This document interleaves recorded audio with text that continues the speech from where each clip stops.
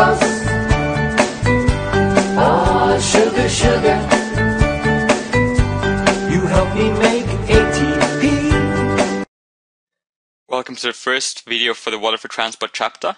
Throughout this chapter, we're going to talk about the importance of blood and what kind of role blood plays in our body. Now, the first dot point is all about blood as well. I'll read the actual dot point. It says, identify the forms in which each of the following is carried in mammalian blood: carbon dioxide, oxygen, water, salts, lipids, nitrogenous waste, and other products of digestion. Now this dot point, the verb itself is identify, which means it's pretty straightforward. We just have to name. And what we have to name is we have to name the forms. That S is important because for some there's more than one form. So identify the forms in which each of the following is carried in mammalian blood. And mammalian blood, that just means blood of mammals. So humans are mammals, and kangaroos, dogs, these are all mammals. So what kind of form do these following things get carried in mammalian blood? And before we start, I want to go over again quickly what the role of the blood and the blood vessels are. So first I'll give a quick analogy which I'll use again later as well. So when it comes to blood vessels are like our transport system. For example, highways, which is we have high moving and fast moving traffic, are like our arteries and veins. These just move places really fast from place A to place B, and they're just full of traffic. That's our arteries and veins. These are all examples of blood vessels. And also we've got our capillaries. Now these are a lot less trafficky, so they're a lot less small. They're smaller in size, but they're equally important because these are like our side streets. So we can make sure that we actually can get to our home because we can go in that side street and get directly to our home. So capillaries connect all cells to the body, and arteries and veins just transport stuff really quickly to that place. And then it branches off into these capillaries. Now, when it comes to what role these arteries, veins, and capillaries play, they play three main roles. They also play a couple of different other ones, but these are the three main roles. The movement of heat, we talked about that in the last chapter. Most of that heat is actually transported in water, and plasma is mostly water. So heat itself travels in the body through the blood. So that's one role. That's one we talked about last chapter. In this chapter, we're going to talk much more about the other two. So movement of nutrients. And what I mean by nutrients is all the good stuff. So for example, glucose, lipids, fats, lipids and fats, same thing. But all the things that we need are nutrients. And also we need to talk about the removal of waste. So all the bad stuff. And this is what blood does, or the blood vessels, to help us remove waste and get nutrients to the cells that need them. Now when it comes to this dot point, it says identify the forms. So again, the blood vessels were like our highways and our streets. And the forms that things move in is like what kind of vehicle what kind of transport they use to get to places. So for example, do they use a truck, a car, a motorcycle, a bicycle, and all these, or do they walk? So these are all different forms they could be walking in or being transported in. And each of these ones that are named here can have different forms, so you can either move as one form or in different forms, depending on the actual product. So I'll talk about them as well. So I'll talk about that now. So the ones we have to cover are these: carbon dioxide, oxygen, salts, water, nitrogenous waste, lipids, glucose, and amino acids. And again, it says identify the forms. So for a couple there are more, and for the first two, carbon dioxide and oxygen, there are more than one form. So this is the diagram. Here we have our blood vessels. This could be a capillary, artery, vein, doesn't really matter. But the most important part is that stuff travels in it. And we're going to talk about the forms that they travel in as well. So what I'll talk about first is carbon dioxide. And carbon dioxide can travel in one of three forms. And what I'll do here is I'll actually number it from 1 to 3. And this is about which one is the most likely, or which carbon dioxide travels most likely in number 1, least likely number 3, and some of it can be found in number 2. And I explain what they are as well. So most of it is found as these hydrogen carbon ions. What they are is if we have CO2, which is carbon dioxide, if that reacts with water, which is H2O, and remember plasma is mostly water, so H2O reacting with carbon dioxide happens in our plasma. And when that happens, we have these hydrogen carbon ions formed, so HCO3 minus, that's our hydrogen carbon ions. And we also get these H pluses. And this is what makes it acidic. That's what makes it acidic. But the main form that carbon dioxide travels is as this hydrogen carbonate ion. So I'll place that into our plasma because it travels as our number one way. So HCO3 minus.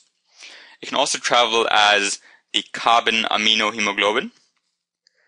So carb, the way you can remember this one is carb, as in carbon dioxide, amino, as in amino acids, and then hemoglobin. And what that is, this here is a red blood cell. So right here, this is a red blood cell. And red blood cells are full of something called hemoglobin. And these green dots are the hemoglobin. So this here is our hemoglobin. And in these hemoglobins, we can attach stuff to it.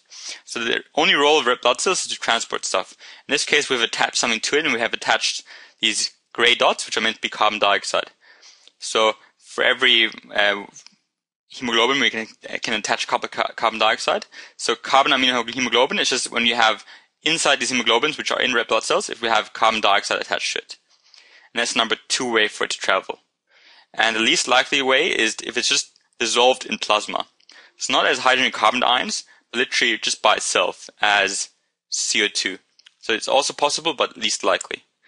So these are the 3 forms for carbon dioxide: hydrogen and carbon ions, carbon amino hemoglobin, or dissolved in plasma. For oxygen, there are 2 ways. First is it travels in oxyhemoglobin, and second likely is that it's dissolved in plasma.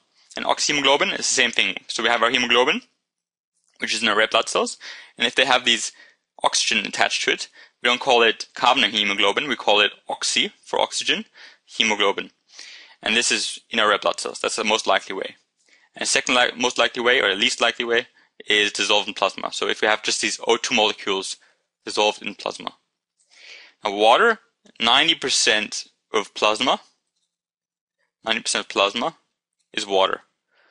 So most of this pinkish stuff is just you have your H2O molecules, which is water, making up most of that plasma. So water travels as water molecules. Salts, these travel as ions. So for example, NaCl, which is sodium chloride, this is your table salt. If you put that into our plasma, it goes into Na plus and Cl minus. So an ion is anything that is positively or negatively charged. So you put NaCl into our water or into our plasma, it'll travel as Na plus and Cl minus. So they travel as ions. Salts travel as ions. That's the most important part from this one. Salts travel as ions. Nitrogenous waste. This was one of the waste products. And it comes from the breakdown of protein. I'll talk about more of them very soon as well. But the main way it travels as is something called urea. So what I'll do is I'll just draw like a smallish red dot. And this is urea. And urea is dissolved in water or in plasma. So urea. So nitrogenous waste travels mostly as urea. A bit of it as ammonia and uric acid, but the vast majority as urea. Lipids, these are fats. Lipids, another word for lipids is just fat itself. And fat itself can travel mainly in 1 or 2 different ways, and I've just named them both the same because they're very similar. So this is meant to be actually lipoproteins, or these chylomicrons. Just remember one of these names, because what these actually are is you can imagine, because the problem with fat, so lipids are fat, and the problem with fat is it doesn't dissolve in water. And remember I said plasma is 90% water. So if we put lipids into our fat, if we put lipids into water or into a plasma, it will float on top. It wouldn't move inside the actual plasma. It will float on top. So it doesn't dissolve. Does not dissolve. So one way we can try to make sure we can actually move fat in our plasma is by putting it into a vessel. And this vessel we call it a lipoprotein or a chylomicron. So these are both examples of proteins. So what we do is we have this lipoprotein or chylomicron, which we have here. In this case, this is the lipoprotein. And what we do is we actually put the lipid right inside. So inside would be the lipoprotein. Inside would be the lipid. So this would be the lipid or the fat.